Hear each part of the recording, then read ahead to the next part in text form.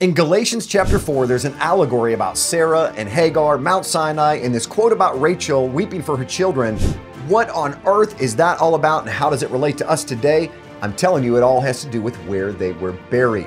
Abraham and Sarah, Isaac and Rebekah, Jacob and Leah were all buried in the cave of Machpelah in Hebron, except for Rachel. She was buried in a completely different place. And as the matriarch of all Israel, I'm going to suggest and show in this teaching that there is an incredible unlooked at prophecy of why she was buried outside the gates of this particular really important Levitical village.